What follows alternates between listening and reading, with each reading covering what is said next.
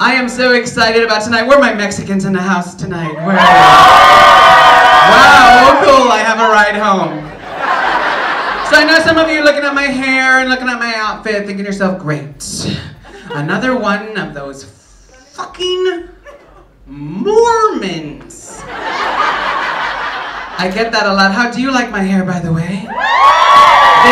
Thank you. I saw that movie, Something About Mary. Now I'm hooked.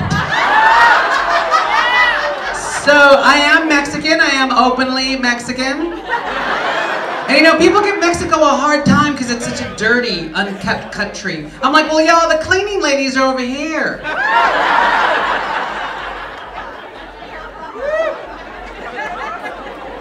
Illegal immigration, too, is a big issue for Texas. You know, there are some lawmakers that feel there should be an isolated area to keep all the Mexicans. I'm like, well, we already have that. It's called Garland, Texas. Check that off the list. We're good. You know, I was on analdiscipline.com the other day, and I was thinking to myself, I love Mexicans. I do. And then I thought, you know, I think God loves Mexicans. Right? I mean, he must. He made so damn many of them. I got more Mexican jokes. They're just on layaway. Get them out next week when I get my check. How do you like my outfit, by the way? Thank you. I was supposed to wear this to my sister's wedding this past weekend, but I got there late and I missed the entire ceremony. I know, my sister was pissed. She was like, I can't believe you missed my wedding. I was like, Yago, don't worry, I'll go to the next one. It's not like it's a once-in-a-lifetime opportunity after all. And there are a lot of hot bitches in the house tonight. Woo! And the girls are pretty too, I guess.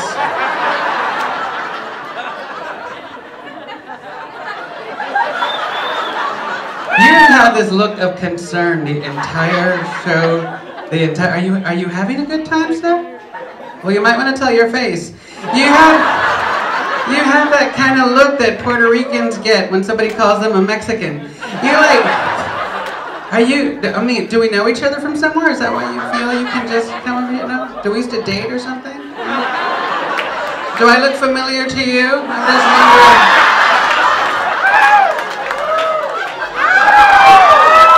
Just checking, because you know, it's all 6 degrees of penetration. You never know. I'm just wondering. Now, what is your name, sir?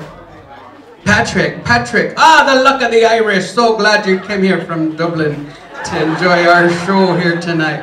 I'm just fucking with you. I'll see you at home, Patrick. You know, they say laughter is the best medicine. Would you guys agree with that? Yeah! I think so too, but like I went to the doctor last week for my annual checkup, and I don't know, I don't trust doctors like I used to because you see all the mistakes they make online and stuff. This doctor, at my checkup, he says, Jade, you have to stop masturbating. I said, what? I said, why? He goes, so I can finish examining you.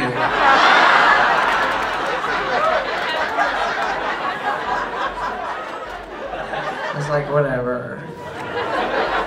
But there I was on all fours. The doctor putting his finger where Jesus told him not to. And he goes, excuse me, Mr. Estrada. I said, yes. He goes, I feel something kind of funny back there. I said, well, I am a comedian.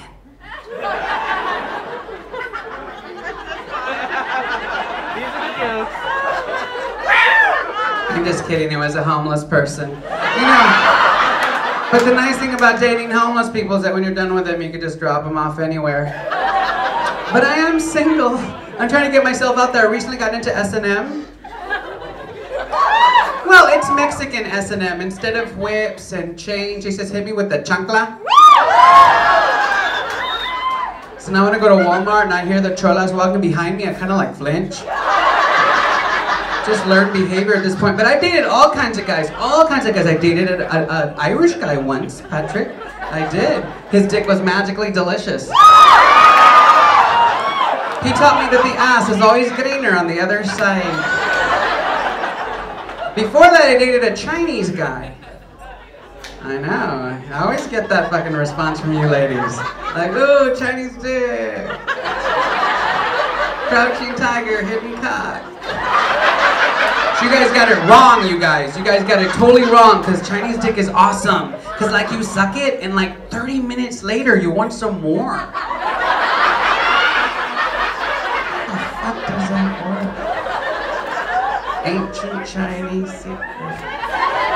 But he was kinky, but like at the wrong times. Like he'd wake me up in the middle of the night. I want number 69. I want number 69. And I'd be like, why would you want beef and broccoli at 3 o'clock in the morning? It's not good for you, I told him. We don't do that in America.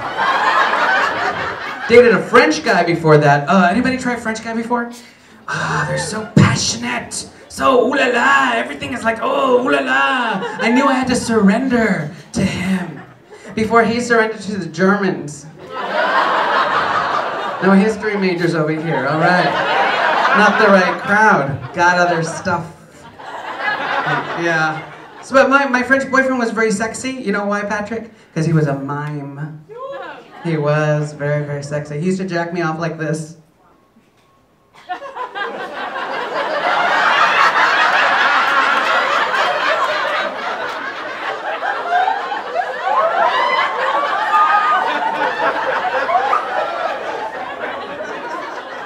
And that was that joke. You're not like fucking shouting out for your people?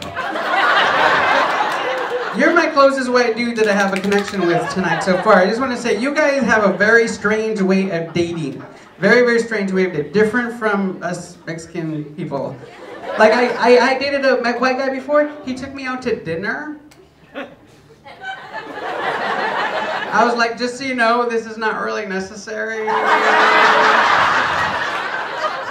He took me back to his apartment. He fucks me. The next morning I wake up with good credit. How does that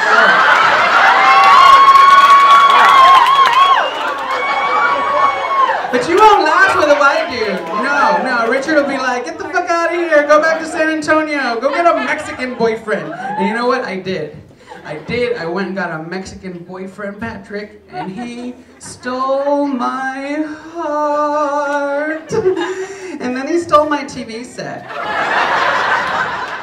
The one that got away.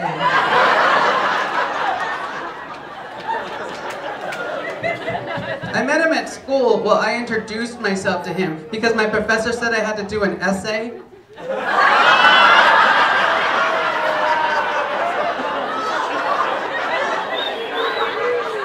I took him home to my mom, and my mom was like, I don't like him. I don't think he's a very nice person. I said, Mom, how can someone who's doing 500 hours of community service not be a nice person? So negative. And of course I had to try it. I heard so much about it. I dated a black guy. Hey! Oh! Hey! Oh! Because you know what they say, once you go black, you're always going to have the cops at your house. Exactly. I'm not racist, you guys. I'm just exercising my religious freedom. So, would you like to hear the song that got me thrown out of my own family Christmas gathering? Yeah! Dude, I'm a comedian. You give me something tattered and torn and old like that, put a little glitter on it, put a little makeup, not too much because I use MAC makeup and that shit's expensive. But the scene was like this. There's a beautiful Christmas tree behind me. Everybody's eating their tamales, and their chalupas, and their chiclets. My tia Sylvia says, okay, Jade, your turn. No fucking around. So my song, Dallas, went something like this. I'm a hoe for Christmas.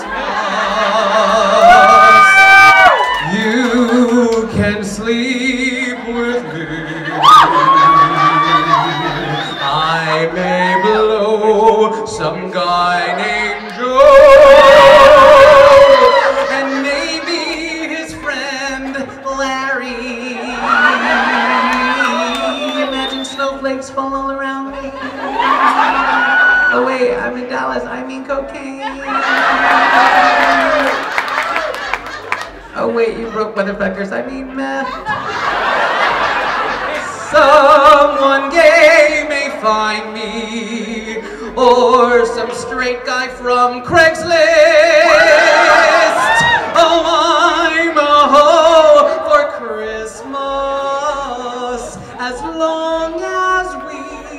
Don't kill